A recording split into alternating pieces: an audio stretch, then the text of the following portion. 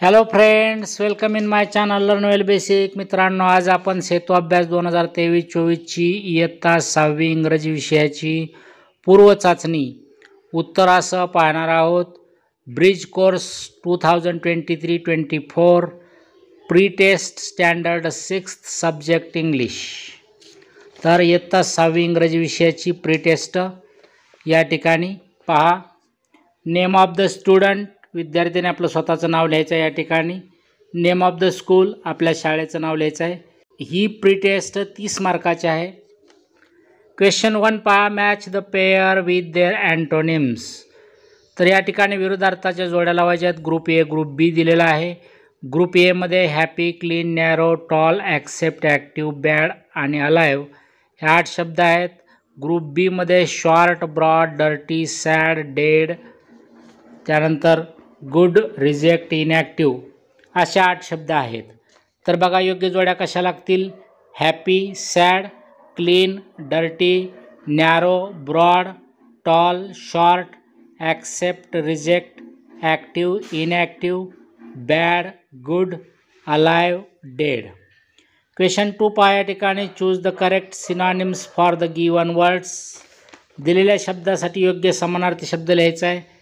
तर क्रायसाठी 3 शब्दामधून आपल्याला एक समानार्थी शब्द निवडायचा आहे, करेक्ट समानार्थी शब्द. क्रायसाठी शब्द दिलेत स्पीक, टेल, वीप. तर करेक्ट सिनॉनिम त्याचं येईल क्रायचं वीप, WEEP. बोल्डचं सिनॉनिम बघा ब्रेव्ह येईल. अँग्रीचं सिनॉनिम अनॉयड येईल. शटचं सिनॉनिम क्लोज.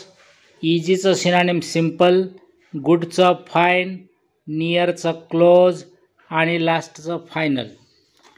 त्यानंतर पेज नंबर 2 वर पहा. Question 3, complete the sentences by using the words given in the bracket. ब्रॅकेटमध्ये दिलेले शब्द वापरून वाक्य पूर्ण करायचे आहेत. ब्रॅकेटमध्ये शब्द दिलेत milk, tiger, pen, kitchen, New York, river, flower, Ganga. आता वाक्य बघा. माय mother cooks in the dash dash. तर त्या ठिकाणी किचन हा शब्द बसेल. माय mother cooks in the kitchen. I write with my pen. त्याच्यानंतर dash dash is our national animal. तर tiger is our national animal. We must drink dash dash to be strong. We must drink milk to be strong. The dash dash is a sacred river. The Ganga is a sacred river. The she jumped in to the dash dash. She jumped in to the river. The rose is a beautiful dash dash. The rose is a beautiful flower. We always go to dash dash in May. तर या ठिकाणी शब्द येईल New York. We always go to New York in May. Question 4 पहा. Write the answers in complete sentence. पूर्ण वाक्यामध्ये उत्तर लिहायचे आहेत. आकडा 1, Who teaches you English subject? Mr. Kadam sir teaches us English subject. या ठिकाणी मिस्टर कदमच्या ऐवजी तुम्ही तुमचे जे शिक्षक आहेत त्यांची नावं लिहू शकता. How many brothers do you have. एखाद्याला 1 भाऊ असेल, एखाद्याला 2 असतील किंवा एखाद्याला 3 वगैरे असू शकतात. तर त्या मुलाने ती संख्या लिहायची आहे.